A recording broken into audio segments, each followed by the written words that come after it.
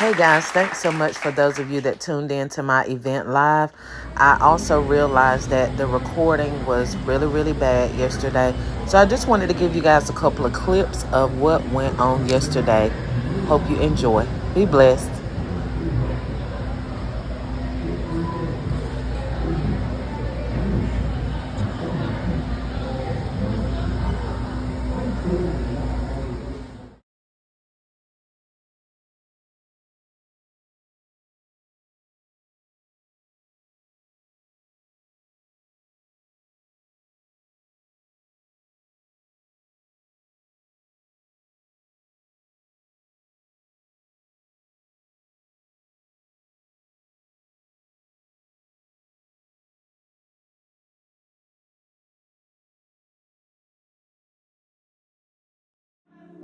At 10 years old, I was writing street lottery.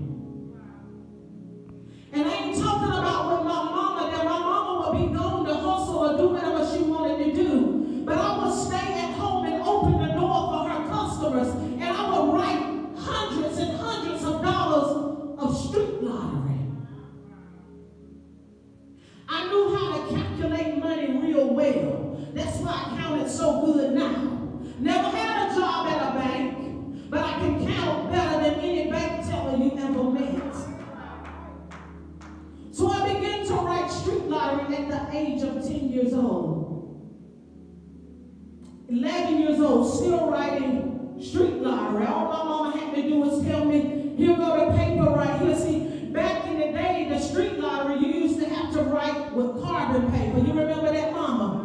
You shaking your head, you know something about street lottery. You had to have carbon paper so that whatever you was writing, you had to send that to the number runner, and then you would keep your copy in case somebody hit. You would know that they had hit.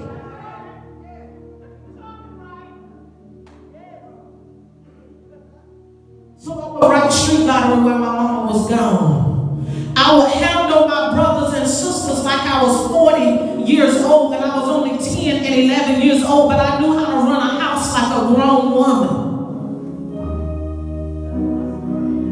Fast forwarding it a little bit to, well, let me stop before I go to 13. When I used to ride the bus, and I hope my boss buddy is on tonight. I know she's at work at the hospital, but I went to school, and one thing about me, I was gonna make my money. And that's why I use the phrase on my YouTube, get your money, honey, and fill your bag. I tell my boss buddies that every time. The only difference is now I'm feeling it a different way. Come on. So I would get on the school bus, and back then we would sell candy.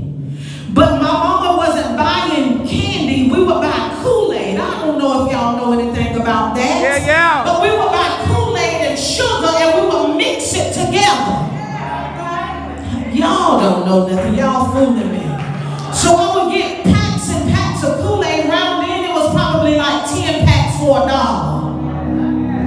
I would get the Kool-Aid and I would mix it with the sugar and I would put it in Ziploc bags and I would get on the school bus and I would hustle like a grown woman. But I was determined to get my money, honey. Yeah. So around 13 years old, fast forwarding a little bit, I was living in Sharpsburg then in a little community called Pine Grove Apartments. Some of y'all may know something about it if you pass through from time to time. So about this time, we were moving on up a little bit and we moved to Rocky Mountain. I was 13 years old. And by then, the numbers wasn't enough. So my mama introduced me. And don't nobody judge my mama now, because if you judge my mama, you're going to have to deal with money. Y'all too quiet for a miracle like that for me. Because see, while you celebrate me, God going to allow you to get a house where you... Y'all ain't ready. November of last year, we walked in this building thinking we were coming here to rent. Because the building that we were in Greenville, the water wasn't operating right in the kitchen. So we were coming here to do what we thought was a rental. And when I got here, the pastor was like, y'all come on and sit down in your pulpits. And when we came in here, it was pews everywhere, real Baptist. And I'm not against Baptists, but that's just not me. So pews were everywhere. There was, pews was all up there. He said, come on and sit in your pulpit. This your church. And I was like, okay, it look real nice in here and everything. But it's not my style. So we went and sat up there on the pulpit. I was like, okay, waiting for him to talk some numbers and figures. Do I got to fill out an application? What I got to do? So he started taking us. Let me take y'all outside and show you how many acres it is. I'm going to show you this and the land. He telling me all this. The land extends back that way and it extends that way. And I'm like, sir, I'm just coming to rent the building. I don't need to know how many acres and all that. These are your acres. Right. Come on. Watch it now. So we sat down and he threw out this number. And I'm like, what? It wasn't a big number. But it wasn't a rental number. Right. Okay, so I'm like, what are you talking about? I said, sir, so what are you saying this building is for sale? He said, yeah, this building is for sale. I said, well, no, sir. In your listing, it has that this building is for rent. He said, well, my daughter-in-law, or somebody, I think it was the daughter-in-law, had made a mistake. But how many know that mistakes don't be mistakes?